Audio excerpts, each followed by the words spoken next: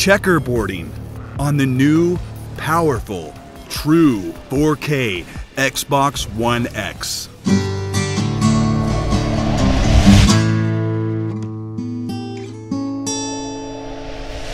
Jim Ryan, the marketing manager at Sony, has been insulting gamers this month. First, by dismissing retro gaming, belittling PS3 and 360 era games, in my opinion, the best era, and slighting those that are paying for PS Now. Now Jim Ryan has been asked point blank if Sony is worried about being outperformed on multi-plat games, with games looking better on the Xbox One X. Here, Jim Ryan defended Parity.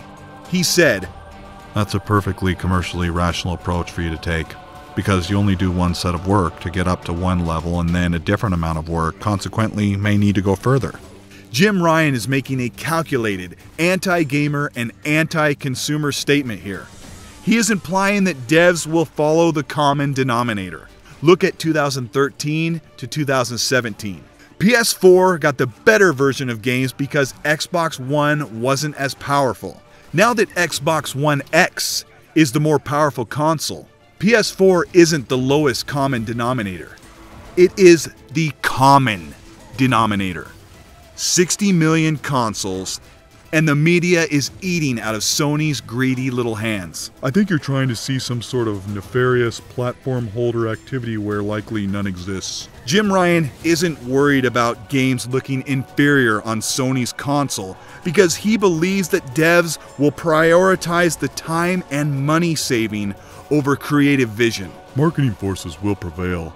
If a developer or publisher wants to take advantage of the supposed power of the Xbox X, they will do that. If they don't, they won't. First of all, see how he said supposed?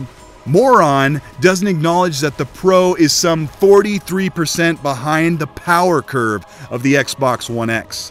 And second of all, pompous marketing dude, he doesn't have a clue what Universal Windows platform is. If these devs are creating their game on a PC, they have the tools to port the game to Xbox One X and take advantage of the supposed power. If this is true, then the first-party Xbox One X titles are the only games that stand a chance at true 4K. Well, apparently not, because according to Turn 10, Forza 7 is running at 4K 60 with 30% surplus VRAM left over. But will third-party devs spend the extra time on a PS4 and Xbox One game to get the best version of each? They didn't the past 4 years when games ran at 900p on the Xbox One. Our first example is yesterday's Sandstorm, that is Assassin's Creed Origins. Digital Foundry picked apart the game footage and the internet flipped tables over because Digital Foundry discovered the game to be running at a dynamic 4K. But no one paid attention when they said, and I quote, "We extracted a few shots and found a 2160p result in all cases." Dynamic 4K dropping from 2160p for frame rate stability. This is a huge difference from the PS4 Pro, which takes an 1800p image and upscales it 62.5%. If an Xbox One X game starts at native 4K and drops from there to keep a steady frame rate, that's a good thing. I saw this quote on Reddit talking about AC Syndicate on PC. "I play Syndicate on a 1080 Ti overclocked heavily at 1440p. I get 45 to 55 FPS in the most demanding view of the entirety of London. And Xbox thinks it can do it in 4K Ultra." He's playing an older Assassin's Creed game, and look how demanding it is on PC.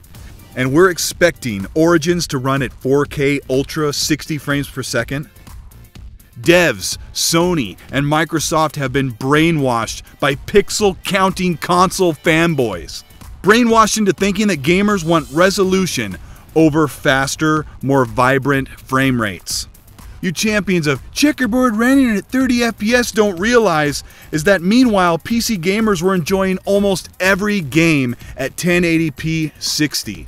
Games like The Surge offer a 4K mode and a performance mode, and I think that developers need to come up with a standardized console setting. When you go into a game on a console, you basically get one setting, brightness, but I think they need to add in there UHD mode and performance mode. This is what we should be rallying for on the new consoles. When you look at all of the games that have come out the past year, can't you see that devs think this is how we want our games? Locked at 30 at the highest resolution possible? Can the PS4 Pro do 1800p 60 or even 1080p 60? No, not with the lower bandwidth, RAM and CPU. But should Xbox One owners get a gimped game because PS4 Pro is 43% less powerful?